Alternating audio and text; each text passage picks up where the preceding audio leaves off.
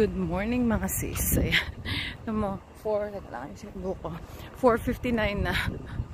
Medyo maliwanag na ng konti. So, mas maigi kasi, di ba, napakadilim kapag ka naglalakad ako, nakakatakot. Ayan. So, patawid na ako papuntang gym. Happy Tuesday. Tingnan niyo po. Ay, bumaba na. Ayan, wala silang pasok. Si Jeff tsaka si IJ. So, they stayed here. Jeff took, IJ to the dermatologist. Tingnan nyo guys, napakita ko yung dress na ginawa ni IJ sa mga friends niya. Wait. Ayan o. Tingnan niya. Hindi pa ipuputulan niya pa kasi sobrang haba, diba? Huwag mo maputulan sa dito mo putulan ka agad IJ para magamit mo pa tong laylayan. Tapos ito pa. Ayan. Kasi prom nila bukas. Mo na? Pinlansya mo na yung pants mo. Plansyahin mo na. Para matapos na yung mga gawain. Hi, folks! Ayan, prom nila, oh. Good morning! Friday na, TGIF. Teka, isang ko. Parang hindi naman ako mukhang ewan sa inyo. Ayan. Meron kaming bisita ngayon si Sam, one of Jeff's childhood friend. So actually, hindi ako makapag-vlog ngayon sa sa couch namin kasi sa couch siya natutulog. Ayun, sobrang nice out, guys. Ngayon, siguro mga 69 degrees or 67 ganyan. So a little bit high 60s probably.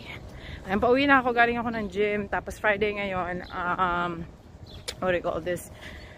Tomorrow we're gonna be hanging out with Mario, so he's one of my clients. Turned out to be like a really good friend. Kaya I'm so excited about that. We'll be hanging out in their house. Tapos I think we're gonna grab some drinks later on. Yan, kasama ko si Jeff. Kaya, ayan, uwi muna ako at mag-ready. Ay, hindi pala papasok si Jeff ngayon kasi nga i-entertain niya yung kanyang kaibigan. Lumabas sila kagabi, so I think he got home like around 2 in the morning. Kaya, so that's Sam. You've been to our vlogs before, you know. What am I trying? Let's get a Metro card. This middle option.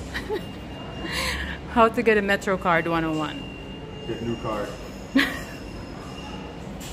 Should we get by ride or unlimited? Let's see what no, just What do you get? She's not gonna get accepted. No. So just do like regular. Cheers. Cheers. Welcome to New York again, Sam. You really look good in that glasses. I like it. I'm finding you a Filipina. Cheers, baby.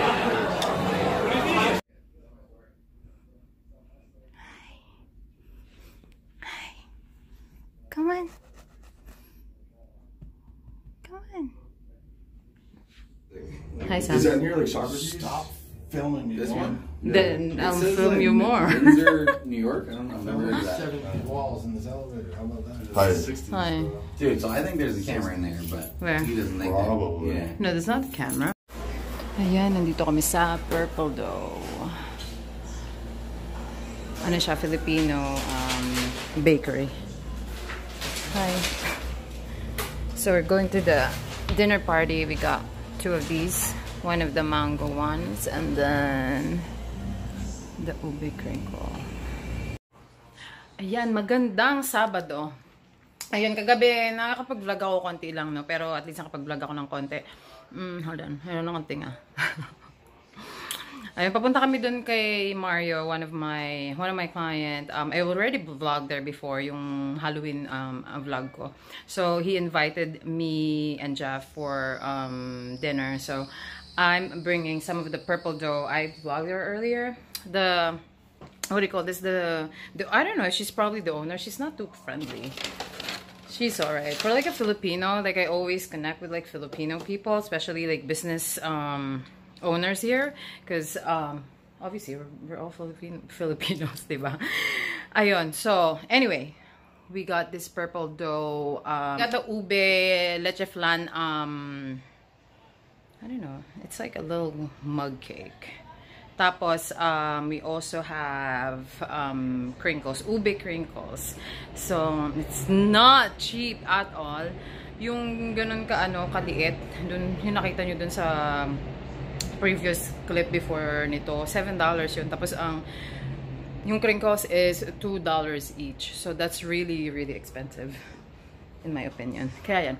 So they live in a very, very beautiful part of Brooklyn. Actually, ano nila guys, kapitbahay nila si Matt Damon at saka si John Krasinski and Emily Blunt. So yung mga Hollywood people, they live in the same building, nung apartment nila or condominium. Kaya yun. So we're heading there. Hopefully we'll get to see the beautiful sunset. Mike and Lucas told us that they were asking if we saw the sunset like yesterday. We actually missed it. We went to Flushing. In Flushing, you can't really see sunset from there. So hopefully we'll see it in Mario's apartment kasi nga doon yung view niya is downtown Manhattan at saka yung Statue of Liberty. Kaya ayun. So we're heading there now. We're gonna stop by a flower shop first, and then we have like an hour and a half you know, time allowance to get there kasi yung setup time is 7:30. Kaya ayun. We got the flowers too. Tignan nyo guys, ang ganda. It is handpicked. I should have vlogged inside the flower shop. I totally forgot. Tignan nyo guys kung gaano kaganda yung neighborhood nila.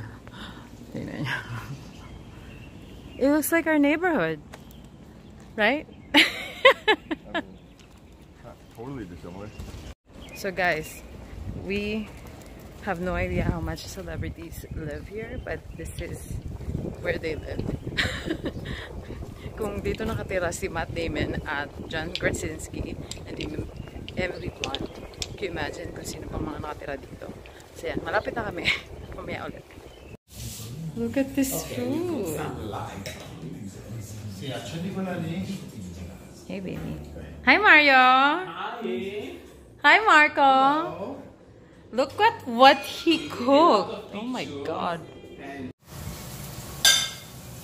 Am I gonna burn myself? Should I like stand here?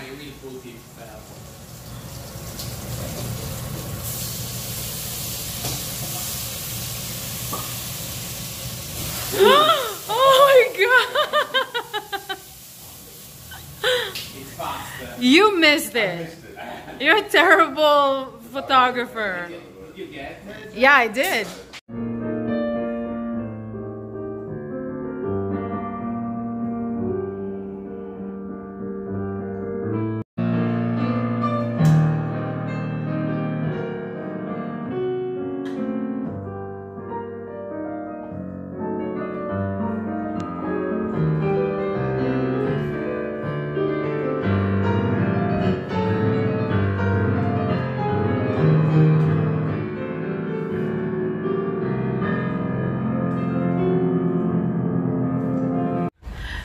So dinner went well. It was so delicious. You guys, you saw the pictures, right? So it was like so much effort that they put into this dinner. It's like I told them that I cannot invite them to our house, right baby? Yeah, definitely not. It will be such an embarrassment to like invite this.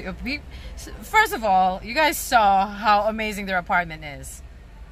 Like I don't even know if something like that exists in Woodside. Like the best building in Woodside will not.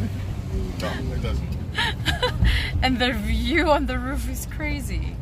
Oh my god. And then the food, Marco really loves to like, you know, cook and entertain people. So like they went over the top with all of these like preparation. It's just like so crazy. Again, I'm so like blessed, and I really like cannot believe how I got here to the point where like these people are like really appreciate not just appreciate what I do for them. They actually went beyond that and became my friends. And like now he's kind of like trying to hook me up with a new job. That's gonna be another vlog, but I don't know. I'm still crossing my fingers. Let's not even talk about it yet. But like, yeah, it was such an amazing night. So yeah, like, so let's go back to reality now that we're picking up Jeff's friend Sam, which is like Jeff's pain in the ass for like next couple days. But remember, baby's not like he's low maintenance. That's what he said. He's a very low maintenance person. So like we're picking him up and then we're heading home. We're heading home.